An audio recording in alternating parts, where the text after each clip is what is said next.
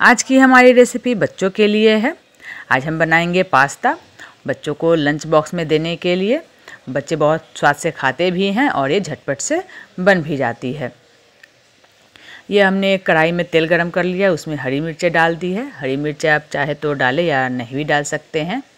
और जो ऑयल है वो घी भी यूज कर सकते हैं या फिर ऑयल, ये आपके ऊपर है। ये प्याज डाल दिया है हमने क्यूब्स में कटे हुए। अगर बच्चों को पसंद नहीं है तो बच्चे हटाकर भी खा सकते हैं।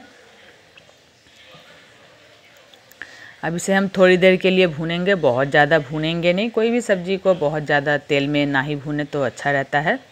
अब ये डाल दिया हमने बारीक कटा हुआ कैप्सिकम, इसे भी हल्का सा भूनेंगे हम।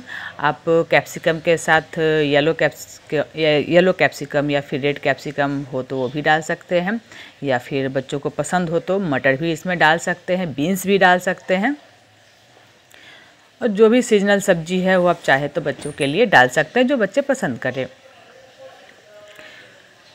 अब इसे थोड़ी देर भुनने के बाद इसमें हम डाल देंगे टमाटर। टमाटर को भी हमने बारीक बारीक काट लिया है जिससे कि ये सॉफ्ट हो जाए।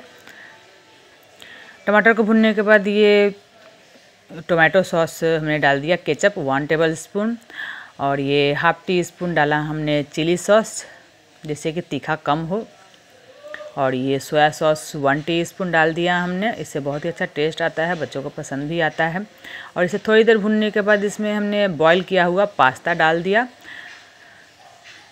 पास्ता को नमक और तेल डालकर हमने पहले ही बॉईल कर लिया था, बॉईल करके इसे धो के रखा हुआ था। और ये मैगी मसाला स्प्रिंकल करते रहे हैं ऊपर से हम। और मैगी मसाला डालने के बाद थोड़ा सा नमक, मैगी मसाला में नमक रहता है इसीलिए ज़रा सा नमक डाल रहे हैं। अब इसे अच्छी तरह से भुनने के बाद इसमें धनिया पत्ता हमने छिड़क कर फ्लेम को ऑफ कर दिया है हमने। ऐसे धनिया पत्ता डालकर इसे भी मिला लेंगे हम, और इसे हम गर्मा गर्म बच्चों को देंगे। बच्चे इसे ब्रेकफास्ट में भी खा सकते हैं या फिर लंच बॉक्स में भी दे सकते हैं। ओके फ्रेंड्स, झटपट से ये लंच रेसिपी बनाइए और एंजॉय करिए।